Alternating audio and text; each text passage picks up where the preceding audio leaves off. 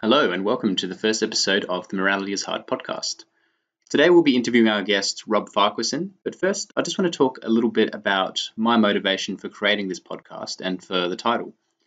Ever since I became interested in philosophy about 4 years ago, and especially moral philosophy, I've noticed that determining the most ethical course of action in specific real-world situations is actually quite hard.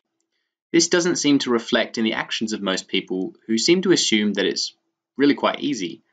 I'm not sure why this is. Maybe they like to believe that it's easy to be a good person. But in any case, morality is not as simple as you want it to be. Let's give some real-world examples.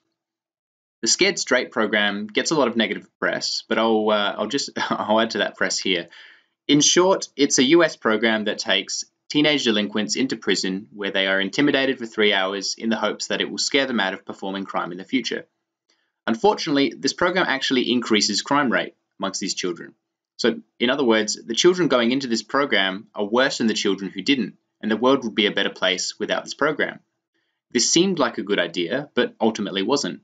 And this isn't the only example of a well-meaning act going wrong, and it highlights the importance of thinking carefully about the impact of our actions, and combining that with rigorous data collection and analysis. Many people assume that assisting people out of poverty is a good thing, and it almost always is, at least for the humans. But what we have to keep in mind is that as a society gets more wealthy, it consumes more meat, which leads to more animal suffering. This is partly why we see meat consumption rising in China, for example. This is sometimes referred to as the rich meat eater problem or the poor meat eater problem. And so if we're interested in the well-being of all sentient creatures, humans and non-humans alike, simply focusing on poverty alone isn't necessarily a good thing. This is just one example of how future effects of an action can outweigh the present day effects. And the effects range from, tomorrow to 1 week down the track to what could happen even thousands or millions or trillions of years from now. Nick Beckstead argues that most of the moral value of anything we do today, whether positive or negative, lies in the far future. We're talking many years from now and then down the track. And so therefore, we must consider the far future when we make major actions or decisions. There is the immediate value that we see right now and in the present and in the weeks, months, years from now. But we really should be considering what happens over the course of the universe as the result of a single action. A lot of this comes down really to which ethical framework you take. For example, you have deontologists who determine the best course of action based on rules. For example, don't kill, don't lie. And act utilitarians, as another example, who are interested in reducing the amount of suffering in the world and in increasing the amount of happiness in the world. For an act utilitarian, the action that most minimizes suffering and most maximizes happiness is the best one. There are other ethical frameworks, and each one is capable of coming up with a different answer for the question of what we ought to do with the same situation. This fact alone makes morality hard. How do we know what framework to accept? Most people seem to assume that their chosen framework is correct and act accordingly. I myself have switched from deontology to utilitarianism about 4 years ago, and you'll see that I apply utilitarianism throughout this podcast and my other work. An example of where this framework comes into play, let's suppose you think non-human animals have some moral value. Perhaps you would adopt a vegan lifestyle and then do your best to not consume animal products, which would lead to their suffering. A deontologist and utilitarian would agree that it's wrong to eat animals today. Fine. But add another layer. By making a modest donation to an effective animal charity of, say, $20, you could spare potentially dozens of animals from factory farming through one of the most effective animal charities today. That's huge. That's probably more animals than you would kill if you're an omnivore, of eating an omnivorous diet for a year. The implication of this is that if you spent $25 on a vegan meal at a restaurant, when you could have eaten at home for $5, the effect of your action, the net effect of your action is that dozens of animals that could have been spared have otherwise suffered. A utilitarian would look at this based on the consequences of the action and say, this is probably a wrong choice, or that at least there was a better choice that could be made here. However, A deontologist would see nothing wrong with this act, with the act of spending $25 on a meal when you could have donated $20 even for $5 and spared dozens of animals from a life of hardship. A deontologist wouldn't necessarily see that as a bad thing.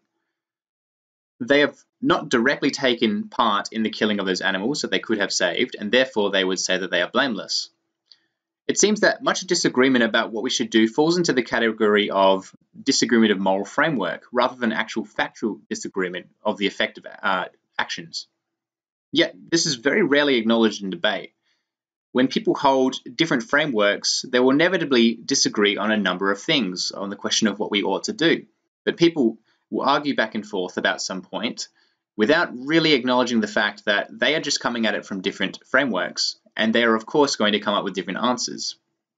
So today, as I said, I spoke with my guest Rob Farquharson, and we had a great discussion about a lot of topics from platforming to artificial intelligence to wild animal suffering, and I really think you enjoy our chat. So without any further ado, my guest, Rob Farquharson. Rob Farquharson is a MPhil candidate in philosophy at the University of Adelaide, Australia, where he is studying the philosophical foundation of cognitive science with a focus on real-world examples.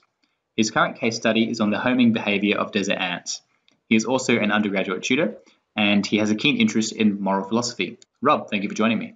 Thanks for having me on, Michael. It's a pleasure. We're going to focus on a range of topics today, but I was wondering if you could just quickly take a few minutes to break down the research that you do in your day job for us. So what is your main focus and what are your key findings so far? Right. So the big picture of my research is studying the relationship between the mind and brain.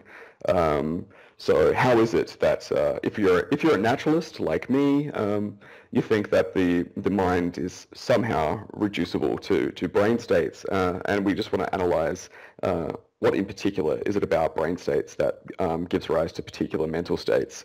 And so as you said, my case study is looking at desert ant behavior. But so what I do is look at artificial neural network models that we think can explain how ants can do some cognitive processes and compute some particular, actually quite sophisticated mathematical functions in order to successfully behave in their environment. So these desert ants are really quite neat. They make these great circuitous journeys out to look for food, and these ants are solitary foragers, so they go out by themselves, and then after they've walked around basically randomly, and once they find food, instead of following their path back home, they actually just make a beeline, straight line path back to their nest. So that's a really neat behavior actually for what seems like such a simple creature that actually involves some really sophisticated computations. So they're not using pheromones or landmarks to get back to their nest. They're actually there's definitely something going on there in terms of computation. Yeah, that's right. We think this is the desert ants are really hot at the moment in the philosophical literature because we really think it is this paradigmatic case of internal representations and internal computations going on, because the desert floor where they live is basically barren. So it looks the same in every direction for as far as you can see. So there are no really distinguishable landmarks for them to use. So they can't register and memorize, okay, this landmark means I'm this far away from my nest and in this direction. So they can't do that. But then also it's windy. So because it's also featureless, any sort of pheromone trail that they would leave would just get blown away. So they can't use that either. Fascinating. So we'll come back to the topic of computation a little bit later when we talk about in an artificial intelligence context. But now I just want to talk a little bit about a recent event involving Ayaan Hirsi Ali and her planned visit to Australia. Ayaan Hirsi Ali was born in Somalia as a Muslim. She was a victim of female genital mutilation at the age of 5 and moved to the Netherlands in 1992 to escape an arranged marriage. After 9/11, she renounced Islam and eventually became a well-known critic of the religion. Around this time, she started to receive death threats for that same criticism. She had a brief political career, and in 2004, she collaborated on a short film called Submission with Theo van Gogh, the grandson of artist Vincent van Gogh. And this film criticized the treatment of women in Islamic society. Vincent was murdered later that year for his part in the film, and Ayaan later fled to USA, where she continues her criticism of the treatment of women in Islam. Ayaan is often called a bigot and an Islamophobic for these views. So what's happened recently, Ayaan was on track to visit Australia for a speaking tour this week. We're recording this on the 6th of April 2017, and she had to cancel her trip. And I guess the details are still a little bit murky, but it seems for two reasons. One is because her visit was being opposed by the public in general, it seems, or at least a large amount of the public. But in particular, there was a Muslim women's group opposing her visit, calling her a bigot and Islamophobic, promoting hate speech. And also there were security concerns, which we can only assume were maybe related to this and perhaps threats around her life. So, of course, she does receive a number of death threats. Now, I guess you would call this a form of no platforming. And Rob, I'm just curious to get your thoughts on this. I think it is a bit unfortunate that she's had to cancel the trip.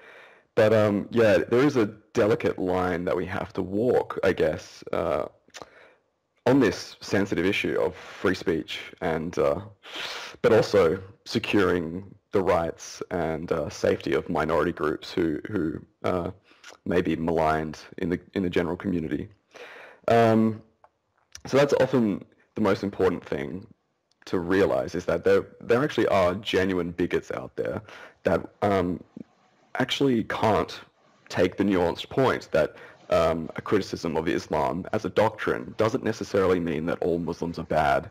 And that leads people that are well-intended, I think, to then go on this crusade to try and platform people like Ayaan Hirsi Ali, because they are afraid of the real bigots essentially getting ammunition for their bigotry from the kinds of things that Ayaan Hirsi Ali would like to say. But I think we really have to push back and say we have to make the nuanced argument, because there really is something to be said, or at least there seems to be a genuine argument that needs to be had, a discussion that needs to be had in the public discourse about the link between religion and behaviours. So yeah, this just goes back to really traditional liberal values of free speech, though.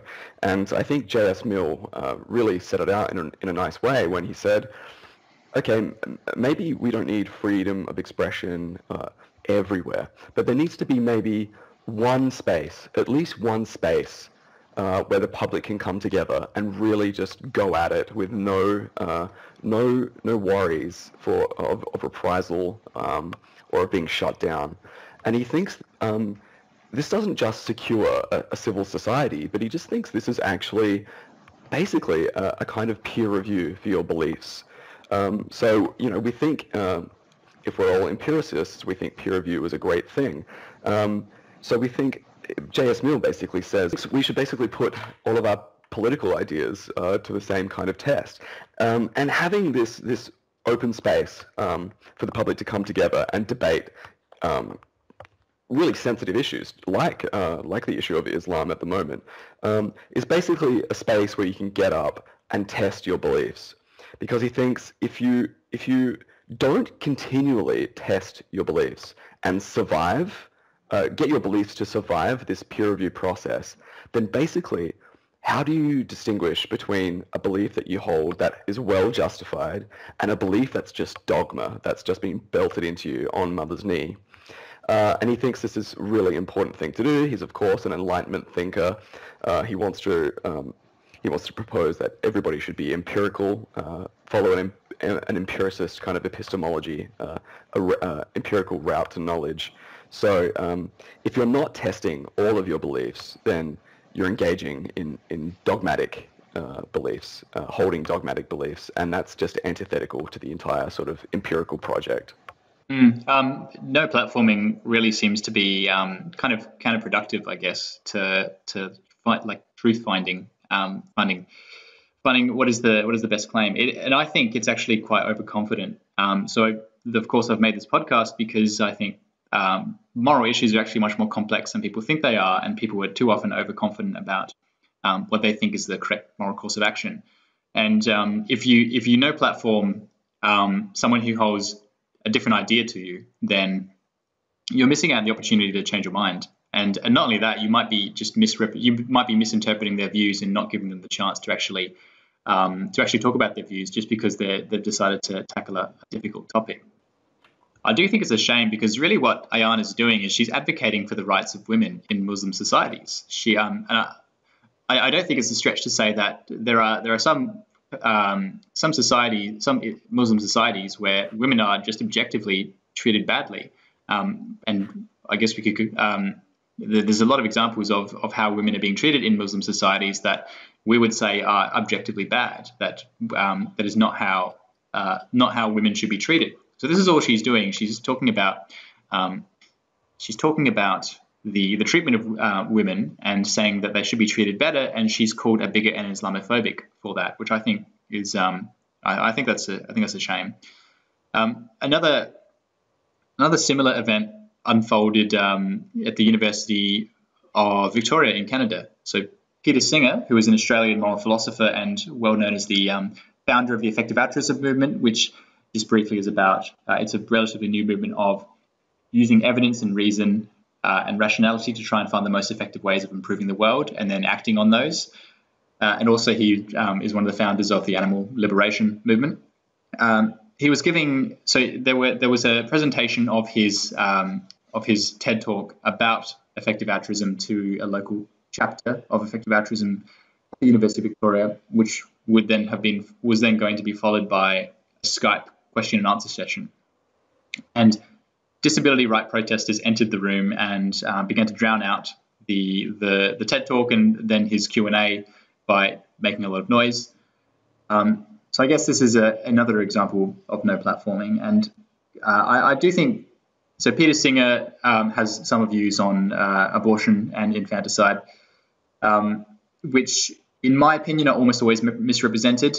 And so these protesters were claiming that someone who promotes ableism and hate speech was not welcome to speak about any topic, including effective altruism at the University of Victoria.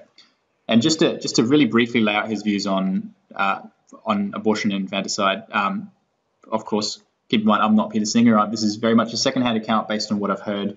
I've heard him say on TV. Really, his case is simply just if a child is born that is so severely disabled that they're going to have a very negative quality of life, such that the child's quality of life and the quality of life of those around them is going to be severely negatively affected. The parents of the child should be able to have a well-informed and rational discussion with their doctor about options and implications. And if the doctor does suggest that maybe it is better if this either unborn child is terminated or this born child is killed, then maybe that should be an option. He's definitely not advocating for all disabled people to be killed, which is what some people like to claim that he is saying. And I find it hard to believe that advocating for a well-reasoned and informed discussion, an open discussion about this is the same as hate speech. But I think this is just another example of how no platforming can be kind of counterproductive. And I'll quickly get your thoughts on this event in particular. Yeah, so I think it's basically another example of the same phenomenon that we were just talking about before. It's really unfortunate because, I think you're right. His views do get grossly misrepresented. And going to see him talk was a perfect opportunity for those people to hear what he really had to say and quiz him on it. If they thought he was wrong, he was right there on Skype and he could have been pushed on his beliefs. And if they were so confident in their moral stances, then really they should have the argument to back it up. And Peter Singer is a philosophy professor. He would definitely admit that if you've got a strong rational case or evidence-based case to suggest something, then he would absolutely want to change his mind.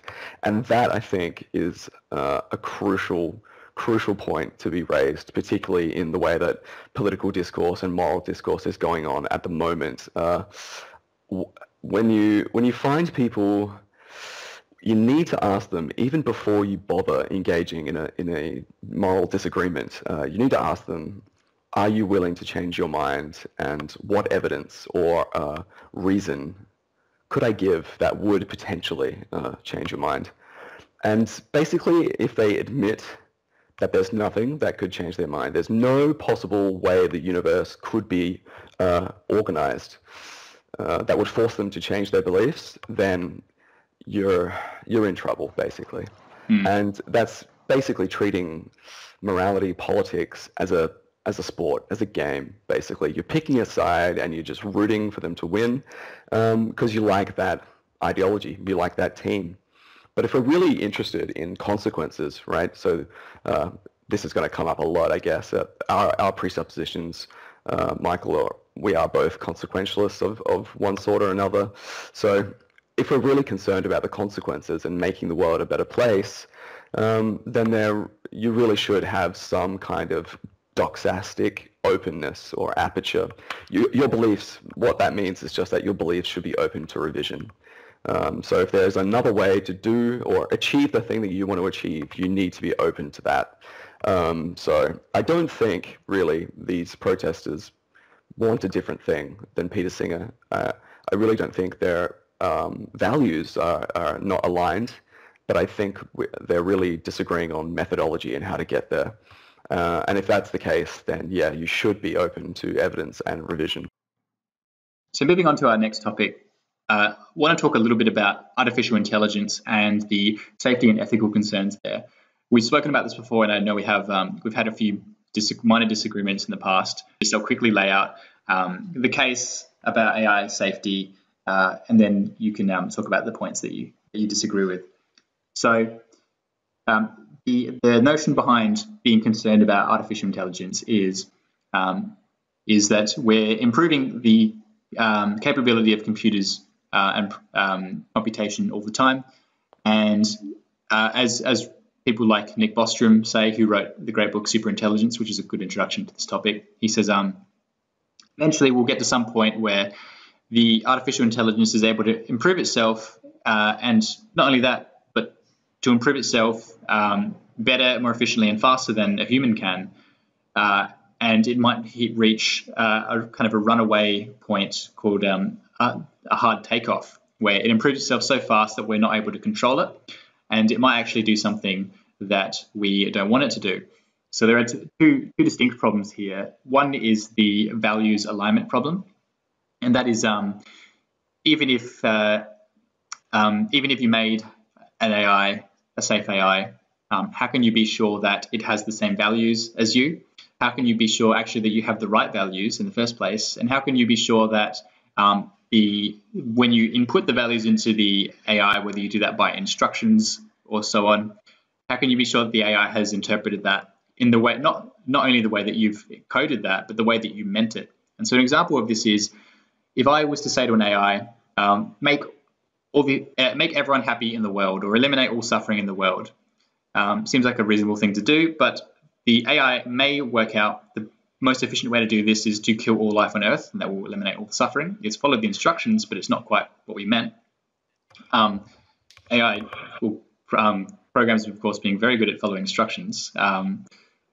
Now, another example might be if you say, make me happy. It might work out the best way to do this is to just strap you down and inject dopamine into your brain once an hour or something. So it's following the instructions, but it's not quite doing what we meant. And also, just being sure that an AI has even the same ethical values as us, and being sure that we have the right ethical values. The other problem is the control problem, and this is just if there was an AI that did have some kind of negative properties, it was doing something bad about the world that we didn't like, or it was likely to. How can we control that such that we can detect that it's going to do that and stop it from doing that in time? And so this is what these are the two problems the AI safety community are working on. They're trying to solve these problems before artificial intelligence is even capable of getting to that level. So you might think, well, why are we worrying about this now? Artificial intelligence is still decades off of being a problem. But by the time it's a problem, it's too late. So we have to solve the control problem and the values alignment problem well before artificial intelligence gets anywhere near that hard takeoff level. That's what people like Nick Bostrom are doing. What the Future of Humanity and Machine Intelligence Research Institute are working on. They're trying to solve these problems well in advance of us actually needing them. And so, I mean, artificial intelligence gone wrong could have some far-reaching implications. It could, I mean, even if you think these cases are unlikely, the implications are so great that you should probably at least consider them. For example, it could wipe out all life on Earth, and that's robbing future life of all its happiness and joy that it might be experiencing. It might just create a lot of suffering in the world today and going forward. Now, that's kind of the basic case for AI. And now I'll just throw it over to you to talk about any of the definitions or points that you disagree with. I like the way that Sam Harris sets out this problem. So in his recent TED Talk, he talked about this using just 3 premises. So first of all, intelligence is just a matter of information processing in physical systems. 2, we will continue to improve our information processing machines. And 3, we stand nowhere near the summit of intelligence. So more or less, those are his 3 premises about the problem involved in AI safety. And just from the start, I can get on board with 2 and 3 immediately. But my problem is with the first premise. So what I really want to try and tease apart is this first premise that information processing is all that intelligence entails, or all that intelligence is. So I know this sounds like a really pedantic philosophical quibble, but I think it's a really important distinction, and it'll have consequences for the way that we think about our robots and computers and these sorts of things in the future. So I'm not quibbling about whether or not these machines can be dangerous, right? So just like hammers and missiles can be dangerous to various extents. You know, a missile's obviously more dangerous than a hammer. I think our information processing machines can still be dangerous in that manner. But what I'm worried about is just the consequences of calling them intelligent. And that will also have some more technical problems about the particular risks involved if they're not intelligent. I think that might have some flow-on effects for whether or not there really is a hard takeoff problem. But it's mostly just about... So you're saying your disagreement is that they won't necessarily be sentient, or that they won't be sentient. Put it in lay terms. Well, but sentient is just another layer of philosophical weed. Sentience, do you mean conscious? Sure, yeah. Yeah, so that might be another layer. The hard problem, let's not even go there. At the very minimum, so in the hierarchy of philosophical thought, it's like intelligent things, and then above intelligent things, conscious things. But consciousness need not necessarily come along for the ride in an intelligent system, right?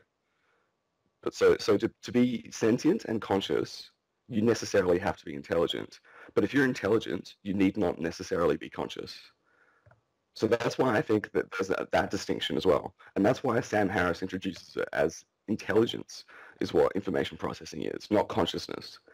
Because consciousness is, we run into the hard problem of consciousness, right? And that's just, we're never going to solve that, right? Okay, so tell us why you think you have this disagreement with Sam Harris's first point. Right, because intelligence has those, the way we think about intelligence will have those flow-on effects. So it'll have ethical consequences. Because if we really think these machines are intelligent, I mean, there's a group, I think, down at Monash University who already think, you know, shutting down your laptop could be a morally incorrect thing to do, because you're basically killing an intelligent system every time you turn it off, right? So there are flow-on effects. You know, if we think you only get moral consideration in virtue of your, you know, well-being and intelligence. If you think a computer is intelligent, then you have to include computers in your moral circle. And Brian Tomasik's another advocate of that argument as well. Exactly. So I think it's important about um, really getting sure on what we mean by intelligent and how we can physically implement intelligence, in a physical system. Yeah. So it's not that again, the problem is not that these machines could be dangerous, okay? But just like a car is dangerous, right? If you're really irresponsible with the car, that could be super dangerous. But the car isn't intelligent, and we're not worried about cars, having this hard takeoff problem with cars, where they're just going to start improving themselves, and they're going to become transformers or something like that, right? And we don't worry about slamming the door shut too hard, you know. So that's the distinction that I want to make. So historically, the debate was really pivotal in setting up cognitive science in the first place as a distinct, independent area of science, right? Apart from the purely physical or biological sciences. So what is it about information processing that gives us cognition? That's what I really want to tease apart, right? So I'll just describe like a bit of a hierarchy first, and then I'll sort of try and lead you down each step. So at the very top of the hierarchy, we think there's intelligence, right? There's this really important thing in the world that we need to explain: intelligence. That's different to everything else in the world. There are intelligent things, there are non-intelligent things. Below that level of intelligence, we explain intelligence in terms of information processing, and then we explain information processing in terms of computation, and then how we explain computation, which often gets forgotten in the sort of mainstream dialogue about computation, is that representation is actually super important for computation. All right, so that's the hierarchy that you should just keep in your mind, and then we'll go through and talk about that. So again, there seems to be a meaningful divide between things in the world that are intelligent, things that aren't, right? A rock is definitely not intelligent. A cat is definitely intelligent, right? But if we're all naturalists or materialists of some sort, we have to give a non-mysterious way of explaining that difference, right? So that naturalism just means no spooky stuff. So no Cartesian dualism, there's no soul, there's no ghost in the machine, okay? And that's where information processing gets a shoe in the door, okay? So information processing gives us this purely physical way of explaining intelligence. The problem in a nutshell, okay, for thinking about intelligence as information processing is intelligence a functional kind, or is there something special about the process itself? So what I mean by that is something intelligent merely in virtue of what it does, or is there something special about how it achieves what it does that makes it intelligent? Okay? So an AI could do this exactly the same thing as a human, but that doesn't necessarily mean it's intelligent or conscious if it's doing it in some relevantly different way. Yeah, that's right. So there's a relevant difference in how the process gets to be successful. So like my phone is already superhuman at doing arithmetic and mathematics, right? But I don't think it actually knows anything about the laws of mathematics. It's not really intelligent, okay? But and that's the way that digital computation works in a nutshell, right? I could set up a system that it's just a box, and inside the box is just a series of dominoes, and I could arrange them in a really fancy and clever way so that when you give it input, the dominoes fall and give you an output. And say the input was 1 plus 1, and then I could make these dominoes fall over. That gives an answer to be 2, right? Nobody thinks dominoes falling over. There's nothing intelligent about that process, okay?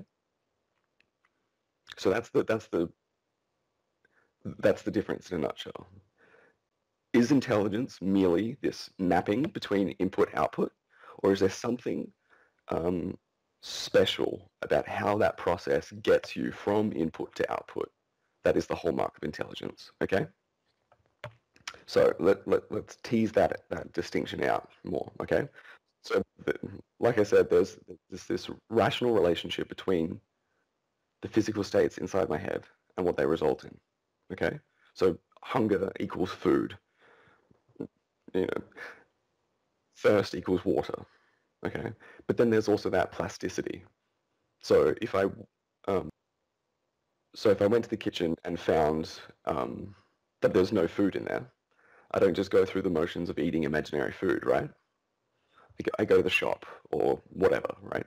I adapt my behavior so as to render it appropriate to the conditions that obtain in my environment. Okay, so that's really the crux of intelligence. But an AI would do that as well. An AI is not going to continue on with some task if it's gotten some input that tells it should stop. Right. So what's the difference then? Right, in how you get a system to render its behavior appropriate. Okay, so that's the sort of behavioral hallmark that we can just that lets us split the world between things that are intelligent, things that aren't. So all the things that you think are intelligent have to do this kind of thing, right? But then we run into this problem of how do you encode information about states of the world, about states of your own body, into just purely physical states that you can then operate on those states, process or decode them, and then that decoding process gives you the right kind of output, depending on what kind of encoded state you put into it in the first place, okay? So that's why information processing is the phrase that we use to talk about intelligence, because it seems that seems like a perfectly non-mysterious way to get that behavioral appropriateness. Encode information into a physical state, design some infrastructure to operate on that physical state, decode it, and then you get behavior, okay? And that's exactly what a computer does, right? You just set up some finite states to act as symbols and then design some machine infrastructure to act on those symbols, okay? So then at the very bottom of digital computation, all we have are voltage gates, you know, on, off. So if the conductance is above a certain threshold, it's on, and if not, it's off, okay? So two states that act as symbols, and then you just arrange a bunch of these gates in a really clever way, and then depending on what symbols you give it as input, it'll operate on those symbols and give you the correct kind of output, okay? Okay, but someone might be one of our listeners might be asking. The human brain seems to do something reasonably similar. It's got neurons firing and it's doing some computational work. So tell us why is that different then to a computer? Well, where this gets philosophically tricky, if it wasn't already, is that now we've opened the door to this notion of representation at the bottom of the hierarchy that I mentioned at the very beginning, okay? So now we're talking about computation, which seems like a good way to do information processing, which seems like a good way to explain intelligence, right? But now what we can see is that what is it about computation that makes it work, okay? It's because the symbols are actually supposed to encode something, okay? They're about something else. And that's why they successfully lead the computer to give you the correct input. Okay, but then this notion of being about something is where the philosophy of computation comes in. How do symbols get to be about the things they're supposed to be standing in for? Okay, so in philosophy, we just call that the content determination problem, but, you know, whatever. So what they're about is their representational content. But so, yeah, again, how do symbols get their representational content? Well, symbols don't have content in and of themselves, okay? Symbols are arbitrary. You can use anything as a symbol, but what's more important is that there is a system of conventions or a set of rules in place that let the system know how to react to whatever physical variables you're deciding to use as a symbol, okay? So natural language, there's nothing about the shape of the letter T that makes it a letter T. It's the rules about English that make it the letter T, right? And similarly with digital computation, voltage gates, you know, like I said before, it's just electrical conductance on off, and then the voltage gates embody their rules, quote unquote, by just being sensitive to that conductance, okay? But they never really follow rules, if you know what I mean. The rules are just built into the physics of the system, okay? But so this is where it's really important to plant a flag in the philosophy. the role of representation in digital computation is not in the things being processed themselves, but actually in the design or the architecture of the machine infrastructure that's processing over them. So once we realize, okay, that symbols have no content in and of themselves, and they only get to be about something in virtue of having a cleverly designed system to manipulate them, we have a problem, okay? Because it undermines the very project that we set out to solve in the first place. Intelligent systems were supposed to render their behavior appropriate to the environment because of the content of their internal states, okay? It was supposed to be because my internal state was about hunger, and then there's a rational relationship between hunger and food, another representation. I represent that there's food in my kitchen, that I go to the kitchen, right? It was supposed to be because of that content that I go to the kitchen. But digital computations and symbols have no internal intrinsic content, okay? So now we have an explanation for a problem that eliminates the problem in the first place. It sweeps it under the carpet. So an easy way to think about this difference between analog and digital computation is, for example, the Chinese room experiment developed by John Searle. So basically, the thought experiment is you've got a human in a room, and they have no way to interact with the outside world except for these two sort of chutes, openings in the walls. One's an input chute and one's an output chute. And sitting next to this person is a book with a set of rules in it and a whole stack of pieces of paper that have like squiggly symbols on it. Every now and then a symbol comes in, a bunch of squiggles on a piece of paper, comes in from the input chute. The person looks at the symbol, finds it in his book, and then the book says, if you see this symbol, then push this other symbol out the output chute. And so the person just keeps running through this process over and over again, sees a symbol, looks it up in the book, and then gives the appropriate symbol back out. And unbeknownst to the person inside the room, they're actually having a conversation in Chinese with the people outside.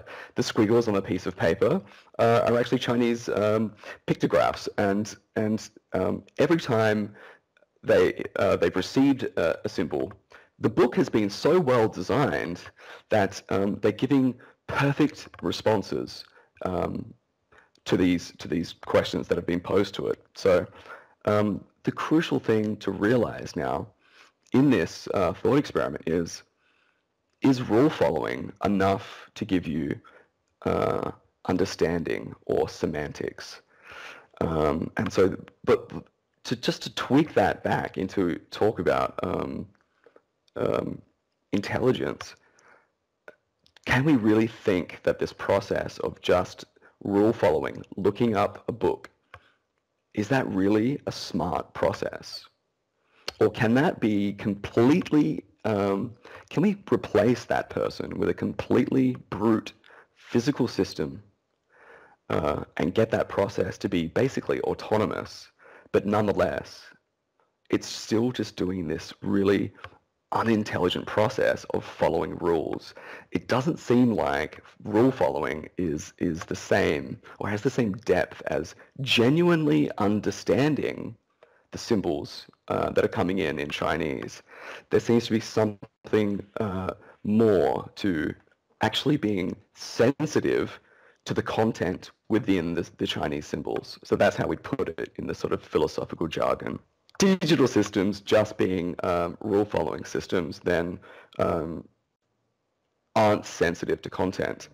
And then what that does is mean that it doesn't give you that causation by content that we thought computation was going to allow us to do. So if we can't get that causation by content, which we thought was what gave us this hallmark of intelligence, right, behavioral appropriateness, then digital computation isn't really a good framework for thinking about intelligence. And maybe we should think about this other way of doing computation, so that we can really get causation by content inside the system itself. There's another way of getting a physical state to be about something. Rather than by convention, it can intrinsically be about something by resembling it, e.g. a map. There's an alternative theory to computation. There's another way of getting a physical state to be about something. And I've got some links that we can put up that demonstrate what I mean by that. It's a little bit too long to go into, but... Okay, we'll put that on the website. I do wonder if this question of whether if artificial intelligence is necessarily intelligent, conscious, however you want to call it, it's relevant in some cases, but it's also a little bit of a distraction, and here's why. It's relevant if we are thinking about whether to give moral importance to artificial systems, to say a laptop. So Brian Tomasic thinks there's a chance that video game characters are sentient, if I'm not misrepresenting his views. And then a softer version of that is eventually if we have an artificial intelligence system intelligent enough or computationally strong enough, it will be sentient. And so if that is the case, then I guess killing an artificial intelligence system might be just as bad as killing a human, say. So it's relevant in that sense. But exactly. where I think it's a distraction is, so I just yesterday I was listening to the Skeptic's Guide to the Universe podcast, and they were talking about exactly this. So one of them said they think artificial intelligence is a concern. You know, it's we're going to get to a takeoff scenario eventually, and if we don't have the control problem sorted out by then we're going to be in trouble. And the other hosts all said, oh no, because it's not going to be sentient, or like we don't have to input self-awareness into the AI for it to operate and do what we want it to do. That is a distraction. Because that is red herring. I agree. Yeah, so it's relevant for moral importance of the AI itself, but there's still safety concerns. An AI can be totally not self-aware and still be a threat to life. An asteroid is not self-aware, but that is still a threat to life. It doesn't matter that it's not self-aware. But that's just where I want to rein that in, but it sounds like you agree with that anyway. So I agree that that's a red herring. You don't have to be conscious to be dangerous, and you don't have to be conscious to be intelligent. So are there any other implications of this that I might have missed that you want to cover? I mean, this will be a little bit too technical to get into today, but I think there will be consequences for whether or not there will be a kind of hard takeoff scenario. Okay, because if this kind of symbol manipulation process isn't truly intelligent, it doesn't matter how sophisticated you make that system, it'll never really achieve something like general intelligence because of what I think goes into making general intelligence, right? Which it's just too much for today. But so I think there will be some other kinds of safety implications, but yeah, I just don't think we'll be able to get into it today.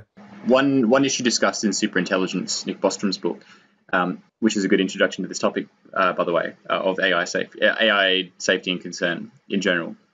One issue or one potential future threat they discuss in that book is, I can't remember exactly what terminology he used, but something like holding an artificial system holding humans hostage by basically simulating another AI that it's in control of and saying to humans something like, this subsystem I've just developed is worth the consciousness of a human, and basically I'm going to torture this human for forever until I'm going to put it in so much pain, this artificial system, until you give me what I want. And then if they say no, then the artificial intelligence would just say, oh, okay, well now I'm torturing 1,000 people. I suppose this is maybe a Pascal's mugging, but if AI is not sentient or intelligent, this isn't an issue. The AI can say that all at once, but if we know that it's not sentient, then that'll never be an issue. So, maybe you should write a footnote for superintelligence. Absolutely, I'd love to. So moving on to our next topic. This is something I became interested in and only found out only really found out about last year, about mid last year, but it's something I've since become quite worried about.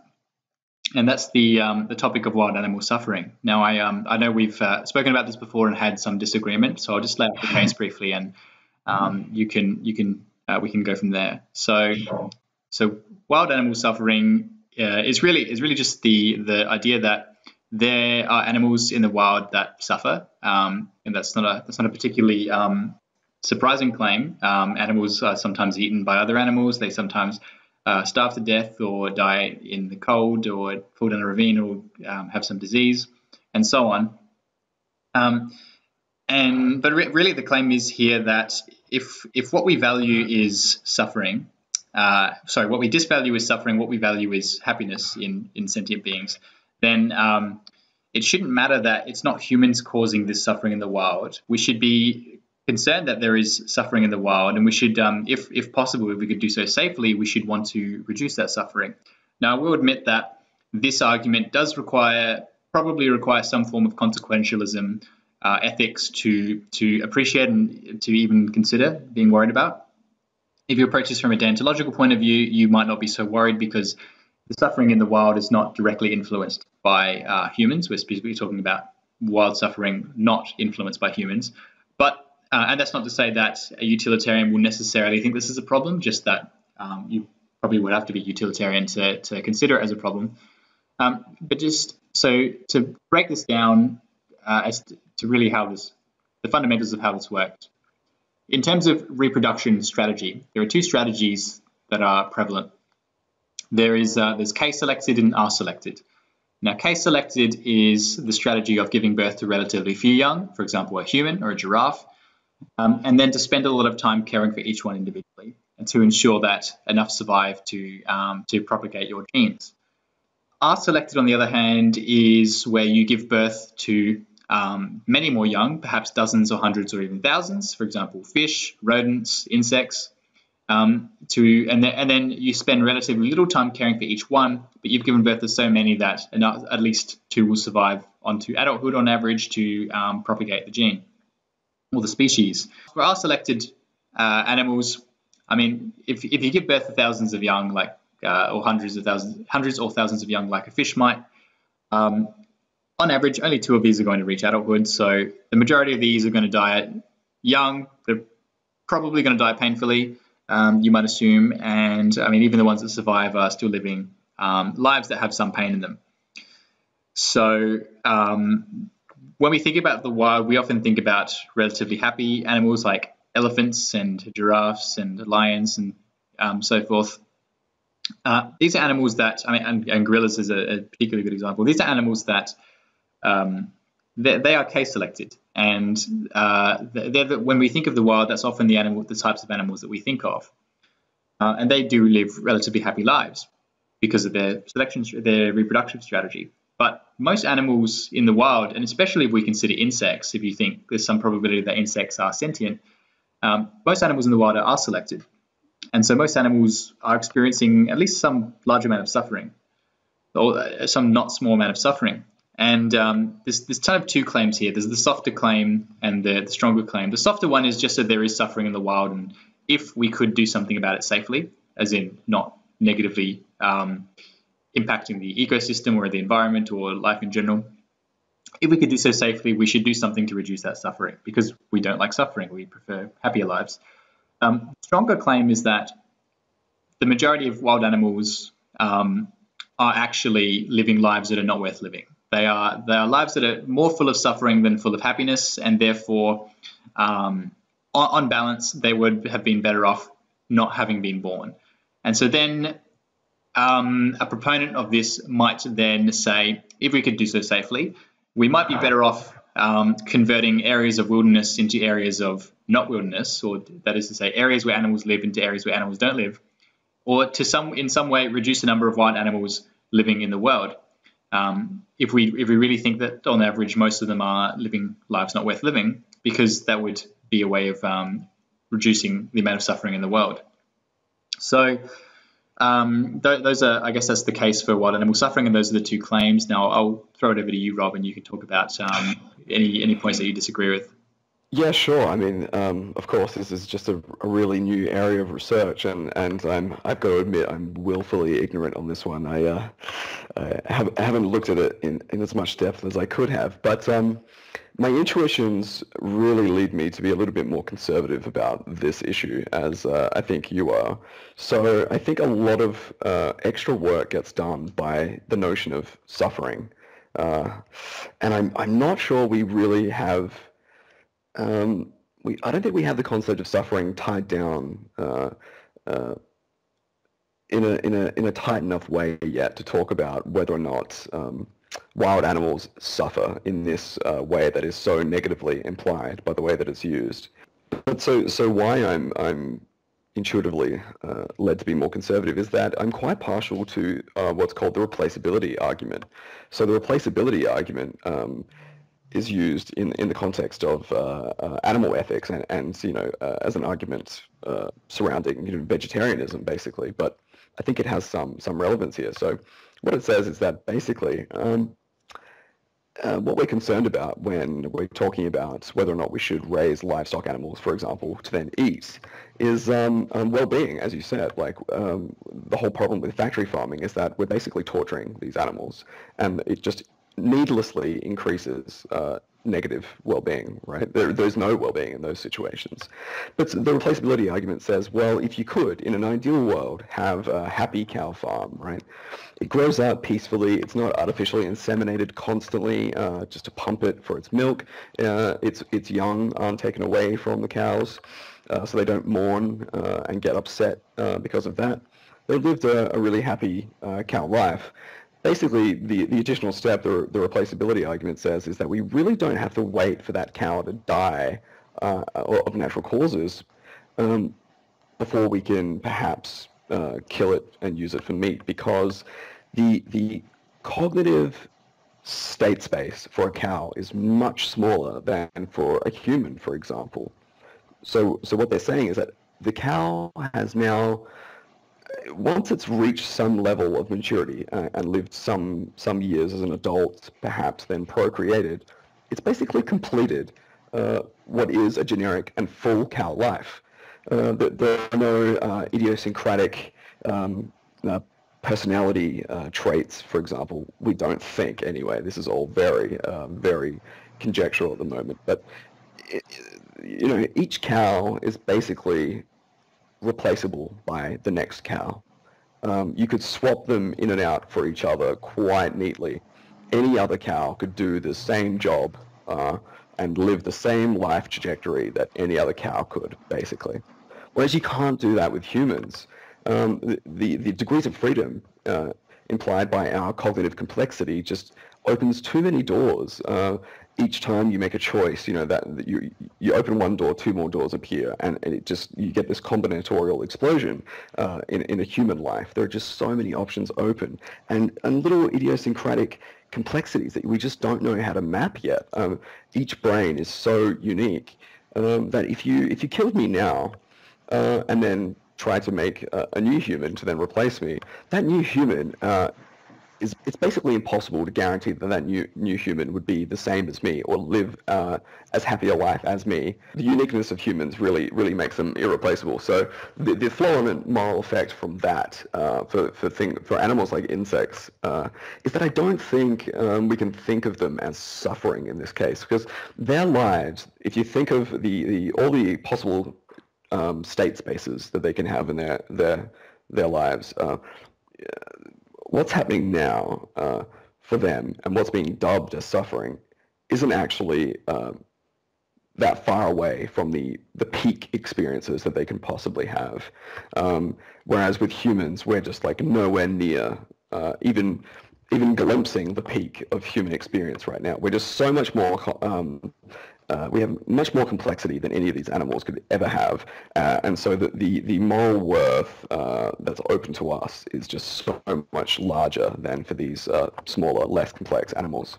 There's a few things I want to respond to there. So first, I guess when you talk about the replaceability argument in terms of wild animal suffering, I think it's a little bit of a distraction, because what we're worried about is not whether they're replaceable, but just whether there is suffering, and we want to try and reduce that suffering and increase the happiness. So whereas with your happy cow scenario, which I just want to point out, doesn't actually exist anywhere in the world right now. That's right. Yeah. It's except, I mean, 99% of all animals raised for food in America are raised in factory farms. The animals raised in non-factory farms don't actually live that good a life. But in any case, if that were a possibility, then sure, if animals are living happy lives and you immediately replace that animal with another happy animal, then from a utilitarian perspective, like in a simplified scenario, there doesn't seem to be anything particularly wrong with that.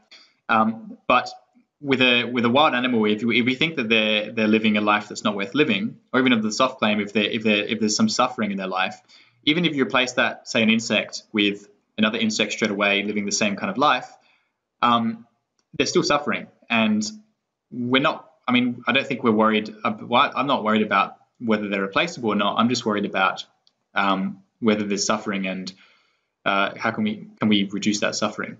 The second thing I just want to point out quickly, and then I'll let you respond, is I think where you say cows are replaceable and humans are not, I do think that's a little bit of an arbitrary claim to make. The reason is, I mean, in a simplified world, if you killed some human who was living like a happy life, and immediately replaced them with another human living a happy life, I mean, so I don't think that we should inherently value individuality. I think individuality and unique experiences leads to some good outcomes, but not intrinsically so.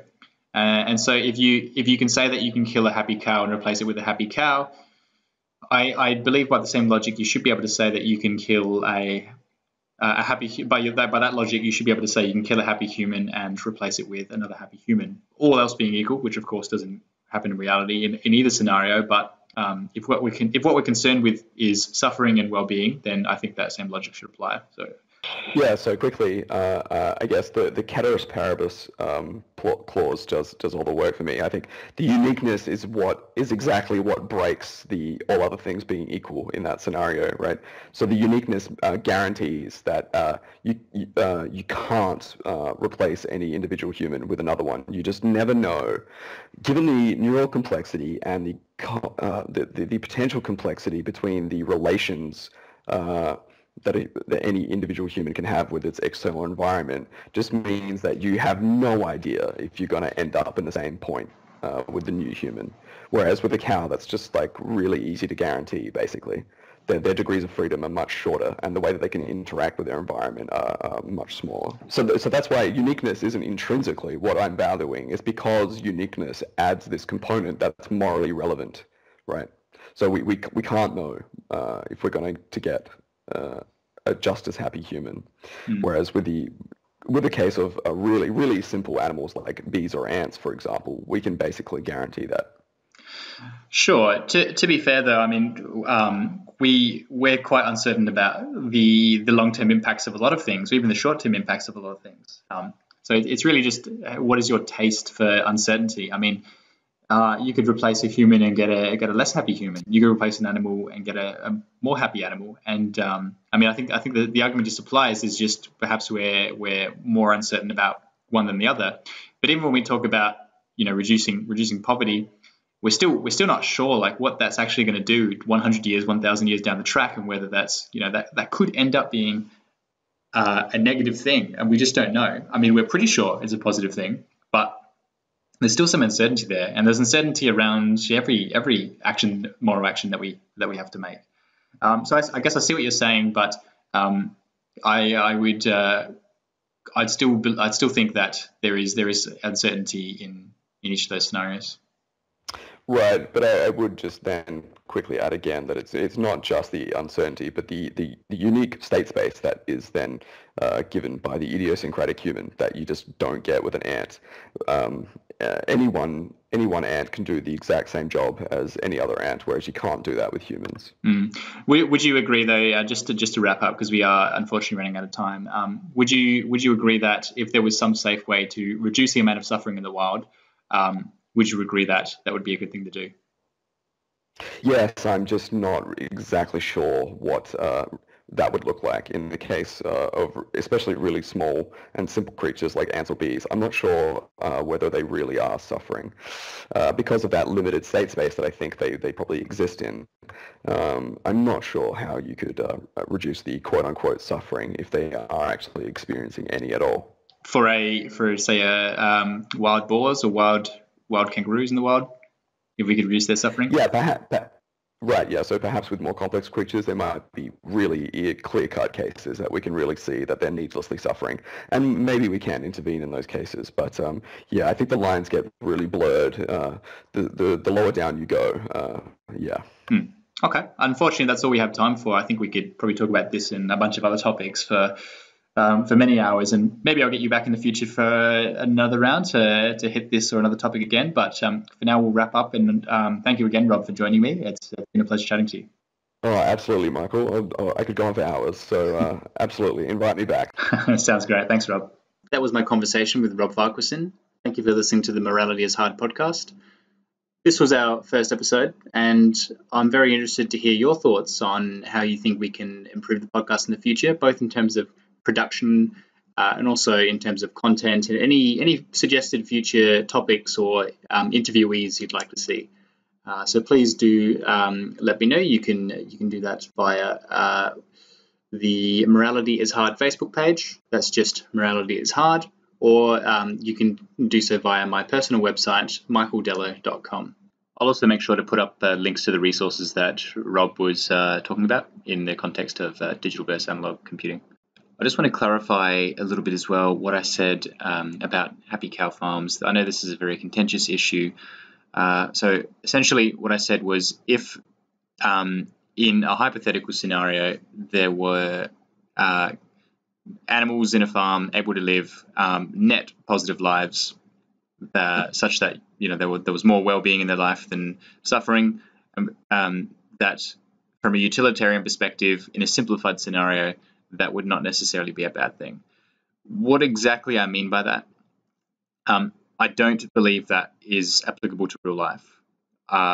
It's a thought experiment, and I think that if what we value is suffering and well-being, and we can game a scenario such that we can actually make the outcome what we want it to be, then it's very easy. But in real life, because just the reality of how animals are raised, even in non-factory farms, that's just not a very realistic scenario. So I don't want to. I want to just clarify that I don't support animal farming in any way. I just, in that overly simplified scenario, then there's not anything necessarily wrong with that from a utilitarian perspective. So thanks again for listening, and hope you'll tune in next time.